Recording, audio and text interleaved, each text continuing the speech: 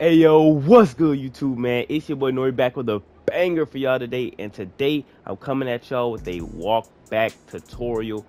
But before we hop into that, I gotta let you know that it's mandatory to sub to Nori. Make sure drop a 7 like on this vid before the vid even starts. Alright, now this is a glitchy dribble move that was it came out in next gen, honestly, 2K21.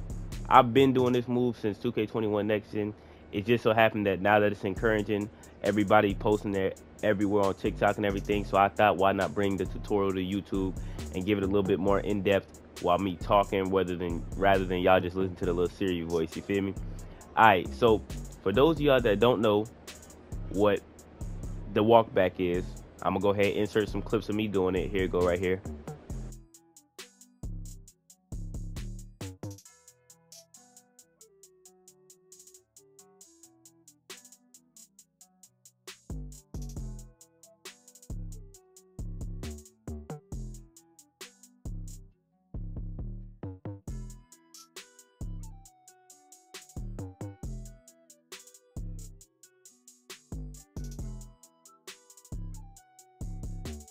Alright, now that y'all saw those clips and y'all understand what the whole purpose of the walk back is and why it's so glitchy, let me go ahead and show y'all how to do it. Well, first things first, for my build, if y'all don't know my build, you can go watch my build video, but I got an 85 ball handling. But the good thing about this is that your SIGs and your ball handling does not matter for this move.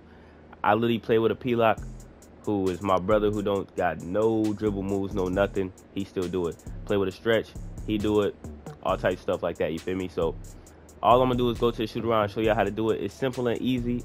I'm not gonna stretch this video longer than it needs to be, you know what I'm saying? I'm gonna get straight to the point, and you know what I'm saying?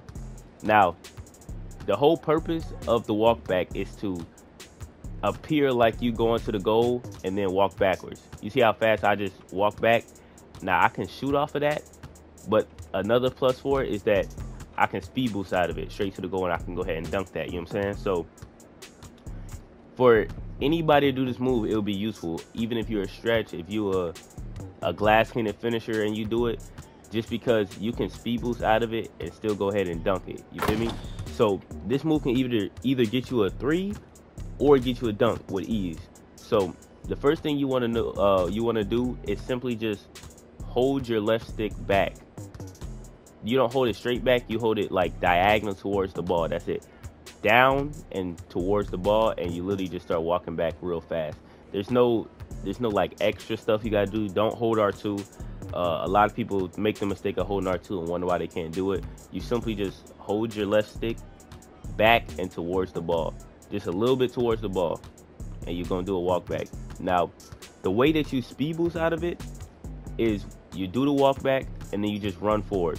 Like, this move is so easy to do, and it's so glitchy. That's why I love to do the move, simply because I don't have a 6'4" guard like everybody else. So when I dribble the ball, I do all the glitchiest moves.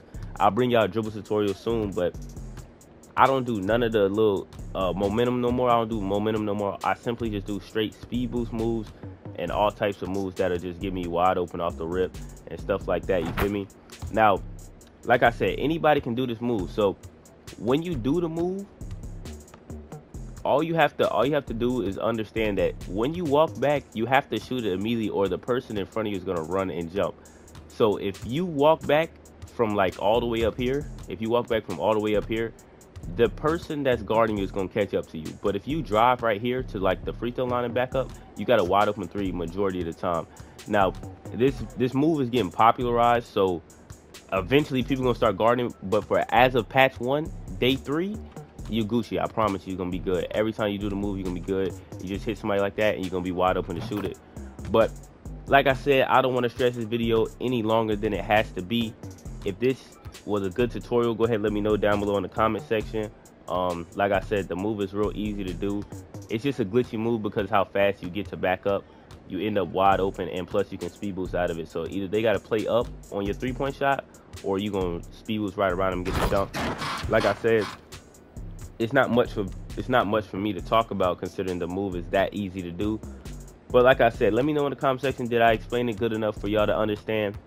And if you did watch to the end of the video, go ahead, let me know your favorite cereal, man. Let me know your favorite cereal in the comment section below. Like I said, it's been your boy Nori, and I'm out.